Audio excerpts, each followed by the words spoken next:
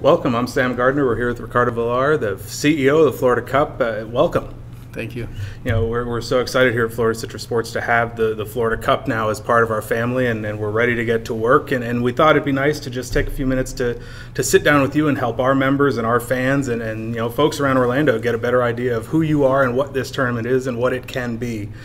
So, you know, if that's all right with you, we'll get right to it. No problem. Let's go, Sam. You know, during your playing career, I know you had some other pursuits in education and with 2V or 2SV sports. Excuse me. You know, can you tell me a little bit about what that effort was and is, and how that kind of played into your development? Okay. No, yeah. So because it was so difficult for me, and I had a friend that also was offered to go to college back in the day, and he took 2 years later because nobody would help. I mean, internet was, you know, I didn't have email until I was in college, so talking 94, 95, and it was difficult for you unless you studied in a bilingual school or like an English American school to go abroad and study. We decided to, after we finished our college careers, to create a company, an agency in a way, to provide preparation for student athletes, be ready to get a scholarship in the United States should they want to combine the sports and education like is able to happen here.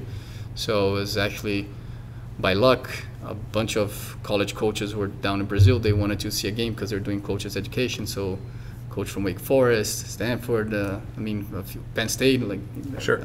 There, and then their van broke down on the way back from São Paulo to the place they were going. My house was nearby. Coach called me. We put a pizza together, and some discussions say, you got to get players like you over to my program.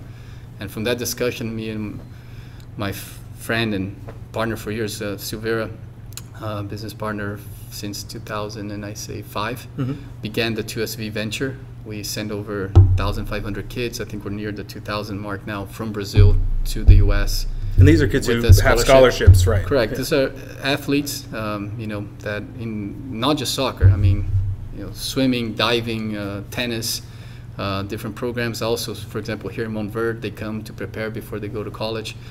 We just had a kid join in North Carolina Tar Heels this week for soccer, D1. So there's, you know, kids in every level that want to pursue that opportunity. We were the first ones to put, you know, an agency together that paved the way, made sure that if they did things right, they would be deserving to take that step and obviously win the cultural shock that you say and do well here if they're willing to try. So right attitude, a few things that you put in that program. From there, we developed for, I don't know, maybe 5-6 years, always with me playing. Because when you play, you train in the morning and then you either do video game in the afternoon or... So I developed that side of the business, and Silveira was working effectively in São Paulo in the office. How did the Florida Cup first get off the ground, and kind of what were your expectations going into that first year? You've done 5 of them now, but the first year, you know, what were your trepidations, what were your concerns, and how did it work out? So I learned quickly that Orlando, as an international destination, had 2 key markets, one being Brazil, the other UK. I knew that there was a hunger for internationalization for international leagues. I had a connection to Bundesliga because speaking German, playing there and knowing the guys. I had maybe done 10 preseasons in Germany in the middle of the mountains in Austria that I hadn't seen anybody. I always didn't like that time of my every year career. And there was now a movement to, you know, commercial opportunities tied to a professional environment to train, and it seemed that here was ideal. Once I saw that and started connecting all those dots, it only made sense to, you know, understand what generates the most media and appeal in the world. And to me, like you said, Corinthians traveling to Japan to play, Chelsea 30,000 people, you know, what can soccer as top of mind to the whole market create a buzz around bringing their big teams, which spontaneous media year-round, right, to a place like Orlando. And not only that, playing against a team from Europe that they never get to play against, because Europe is now, you know, the top football in the world, and South America, although they have the best players, always being sold, never get a chance to match against that. We put that together the first year. I remember we're struggling to have, the balls didn't arrive in time to put in the field. We're running around in 172 countries. We're broadcasting the match live. I mean, right, going up there, got this with the cameraman and making that whole run around in a field that wasn't, it was at Wild World of Sports, the first one, so it wasn't a stadium, right? Right. So with all that demand and appeal and from the marketplace, we saw that there was more to do. That's how it started, like a simple tournament with a vision to become an event. We're not, football in Brazil, the soccer clubs are not that famous. How can we use the Europeans to leverage, and at the same time, how can we create music around it, the legends, different events? How can we bring influencers and create an atmosphere that is not just based on soccer? And that whole thing started to take shape, and what we see nowadays is 6 years later. You talked about online engagement and how important that has been to the Florida Cup, as it's grown over the past several years. Tell me a little bit about your approach to marketing and engagement in digital media, and why you think that's been such a resounding success in the first few years. The credit is really to Adriano, aka Harry Potter, that you guys met, in Brazil, still with us and supporting us. He's been the brain behind it, and he's always seen that 5 years ago, I don't know, since we began, that we needed to be involved in the digital world. For brands would be important, and for obviously the event growing, and for so many reasons. And it was so difficult back in the days because contracts, when you tie contracts in those events, you tie long-term contracts that they geo-block a certain area, or digital is exclusive, so you can't touch it, and you're just working with that open to air TV match that millions of people will watch it. So we needed to create all those side events to now have something more to explore that was content, right? That generated content. And he created a whole thing around it where we would have to invest for the first years on bringing those influencers here, right? You can sort of invest them to have a good experience if you have to, and what can they do in terms of their channels, because their channels today are TV channels, really. Some of them are cannons in their hand. You're talking about people that came to the event that has 40 million followers on Instagram and plus. And how can we drive to a place where one day they're going to be asking to come because of these key people being here? And that, I remember when that exactly happened in 2019, when the event was happening in January, and some of the key main influencers were here, and all of a sudden we're getting asked by famous people in Brazil, like, how can I get there? Right. And people started connecting and trying to understand, because you have in Brazil the New Year's and Carnival, and the Florida Cup came in, and we put the flag right in between, and it became a premium event, and it's known there. If you go and say it in Brazil, everybody knows about it, and everybody wanted to be there. So by Adriano's strategy to create that appeal and the drive for people to want to be here was something that exploded the reach. I think we reached 199 million users on Instagram last year in the event. It was just insane. Right. And something that we cannot leave behind. We need to continue to do. I think that should just be amplified now as we open to the world, as you know, right, that we're going after global brands. But that was the whole point behind it. And when those guys come here, the influencers, they come here aligned with us, with what some of our goals are, but they have all the freedom, and they can be authentic to create their own content around the event. Right. But everybody wins through that.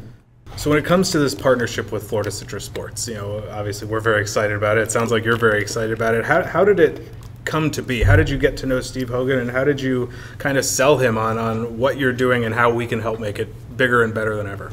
So I think number one, credible organization in market.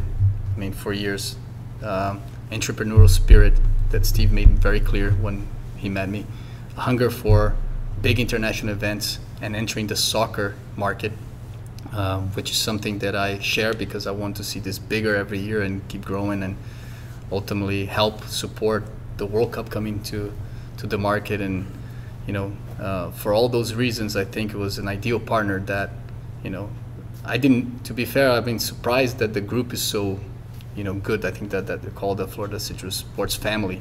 I haven't met every single person yet, I think, but the staff I have, and coming from where we had maybe 13 people, and sometimes doing too much in different areas and not having the whole expertise, and knowing that now you will, with people that value this, share this vision and willing to take to the next level. I think Steve made all that clear from the beginning. To the conversations was never what are we going to do together. No, it's what can we do more and bigger for this market. What are my strengths? What are my flaws? How can we complement one another? and it seemed that it all kind of came together nicely. And now we're in the, a year that COVID has thrown us a curveball, but we are all positive that it's something we have to get by, and continue to push forward and make it happen, because we see the big vision down the road, especially, like I said, path to the World Cup 2026 is going to be a hot market for Right. international soccer. When we talk about the growth of the event, I think that, what do you mean exactly? We're talking bigger teams, bigger brands that are coming to be a part of it. How do you kind of characterize how you see growth playing out? So I think there are 12 big clubs in the world that are at a different level, maybe top 5 or 6 that are really at a different level, but sure enough, those are global brands. Those are in Europe. They never had the break in the winter to come. So not to say they didn't, like Ajax, for example, we brought one year, but you mean the Man United, Real Madrid, Barcelona, Bayern, Liverpool, Arsenal, like so many of those clubs that by years of Champions League history and all that. Right. They only have a break in the summer.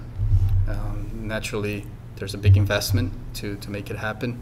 We didn't want to go everywhere creating games. We wanted to focus in Orlando, focus on a technical sounded preseason for them, but that we can also commercially explore and make it a big event for all the right reasons. That is a win-win for us, clubs, we call it partner clubs that are participating, obviously the companies in town, the key markets and partners that are sending people here that are willing to come to see live a unique experience.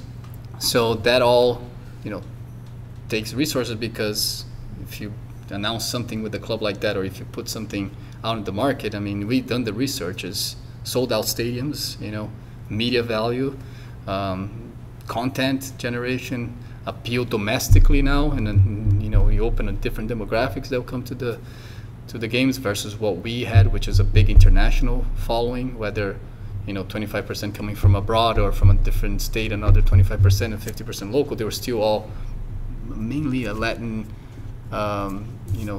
group, a diverse group. Really, it wasn't the true Americans that are, impacted by those global brands that we had not yet brought.